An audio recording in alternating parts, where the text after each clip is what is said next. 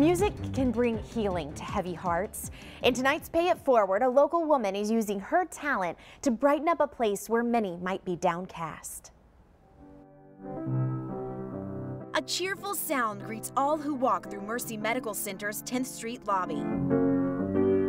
The skillful fingers of Alice Tritle have danced on the ivories since she was 2 years old. I never remember not playing the piano. Playing completely from memory. That's all that's up there.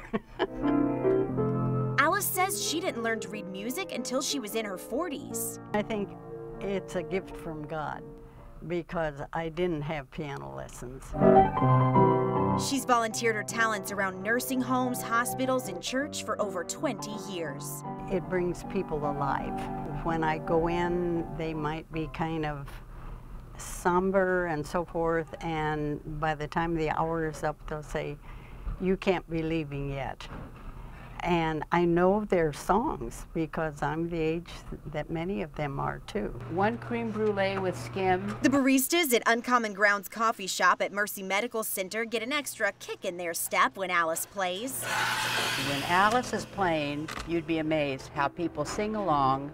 Sometimes we sing here in the shop while we're handing them their coffee, and sometimes our customers sing along with us. So it makes a happy place even happier to have her playing.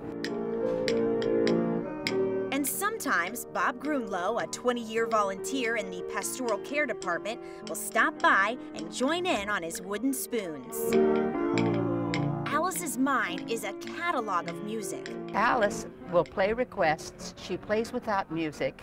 She has a real musical tone, so it's always peppy. She's just a lot of fun. And sometimes people go over to the piano and sing along with her there, too. I always ask them, do you have a favorite song? And if I know it, I will play it. And many, many times, whatever they are asking for, I do happen to know. And she's passing her gifts on for generations to come, teaching piano lessons. I'm very humbled by the fact that parents put their trust in me to teach. I think everybody is uplifted by her music and having her a part of our 10th Street lobby. My life would be nothing without music. Alice recently received a Governor's Volunteer Award for her dedication and commitment to making Iowa a great place to live.